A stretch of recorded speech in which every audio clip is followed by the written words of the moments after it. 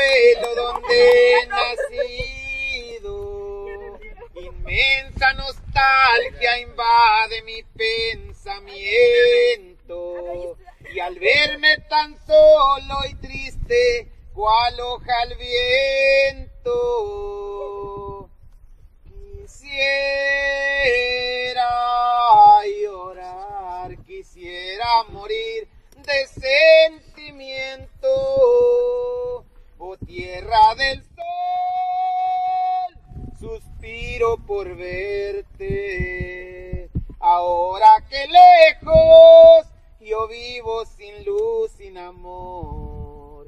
Y al verme tan solo y triste, cual hoja al viento, quisiera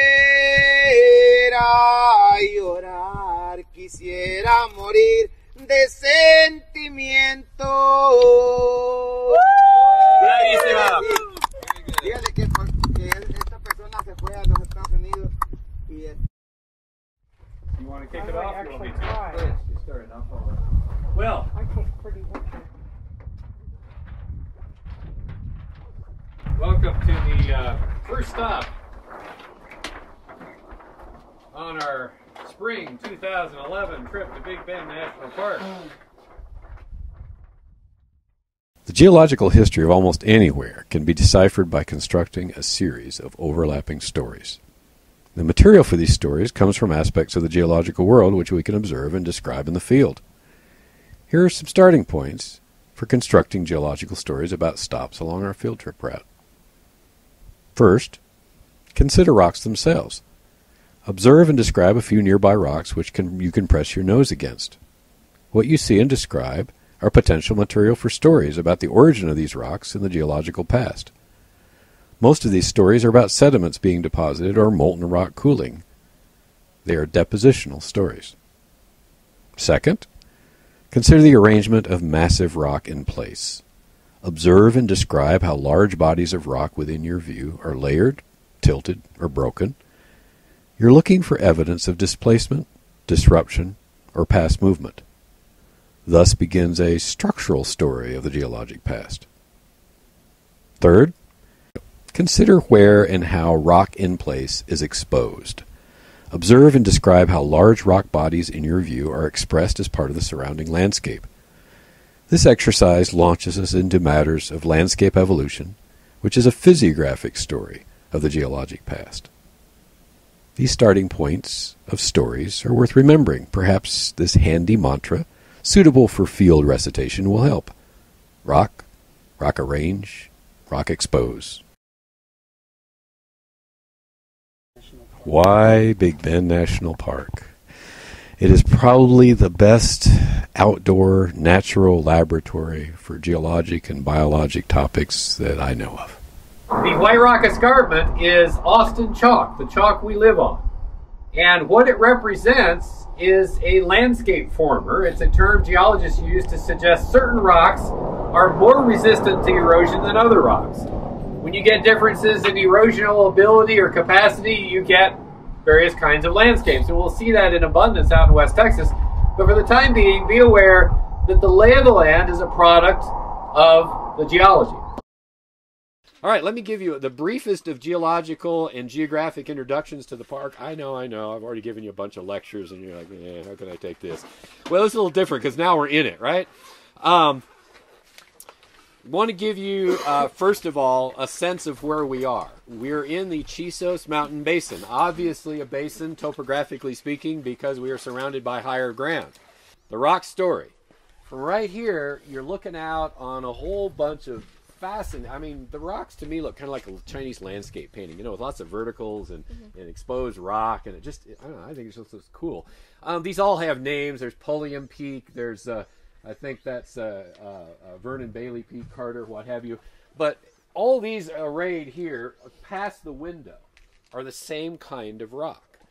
They're an intrusive igneous rock. In other words, they came into surrounding sediment and rock under pressure, hot molten material, but it didn't break the surface. Or if it did, we've lost all that record. It's been stripped away. So the rock story is we're going back 30, 40 million years, and we're seeing a bunch of stuff that cooled underground. fairly slowly. Now, it's not necessarily related to a volcano, what we think it may have been, but effectively, as I suggested in our lecture setting, we're looking at the plumbing of a volcano. And that applies to all the irregular stuff you see all the way around until you look off over this ridge, which you can do if you get out in the parking lot, and you'll be looking up at our destination Friday, which is Emery Peak, the highest point in the park and the third highest point in the state of Texas. That whole area up there is geologically different. It's like that peak right there, the meatloaf-shaped body, which I shall now stop calling meatloaf shape. It's called Casa Grande, and it's a very appropriate name. Big house. It kind of looks like a big house, sort of. Casa Grande is not intrusive igneous rock, molten underground. It is volcanic. What is it like camping in the basin? It's a bit like camping in a crater. First time I came to Big Bend, I arrived at night. It was dark.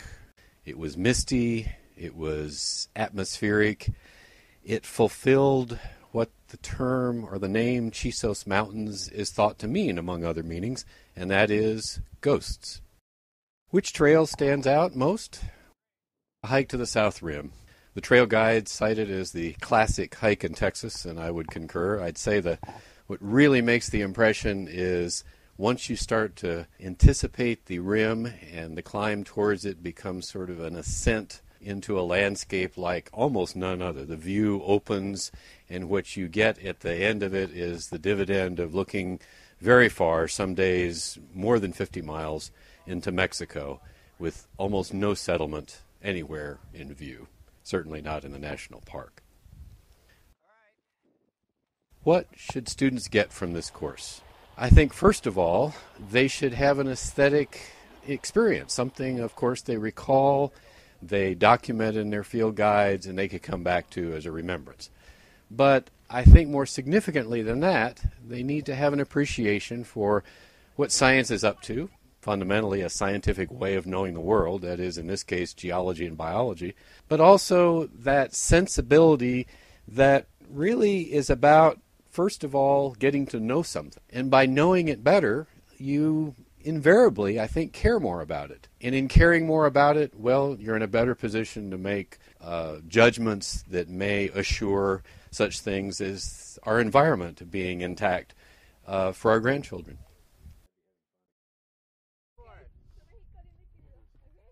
La voz de la guitarra mía, al despertar la mañana, quiero cantar mi alegría a mi tierra mexicana.